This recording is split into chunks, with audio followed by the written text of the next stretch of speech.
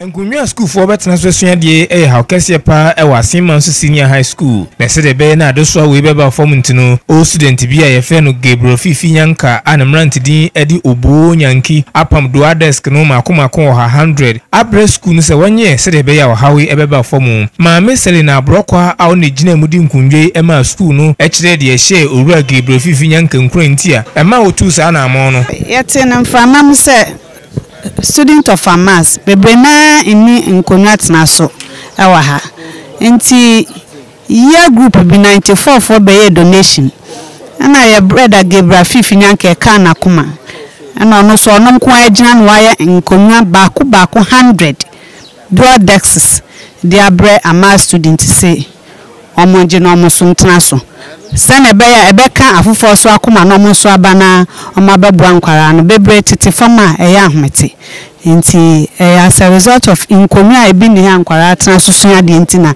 aka na koma na ewe wama yede sa achede ede abre ne amamata ha so no aso school headmaster wada ASSIN MANSO senior high school ano kire se wada se bi mra bio for an entire student we say thank you very much.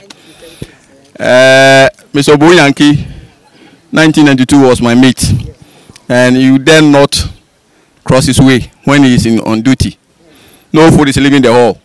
That's the final word from him. We promise that we are going to take good care of the furniture as we are presented them. We have about 102 pieces of furniture donated by him, and we are hoping that other people will also emulate the same and then help us. The school will be 60 years next year, and we are launching it coming November. So we are calling all old students from near and afar to come and help us to also help the school to uplift its image. Afred Amodi Amanboy, Efra ASSIN MANSO senior high school, and Ebradum Kasiye.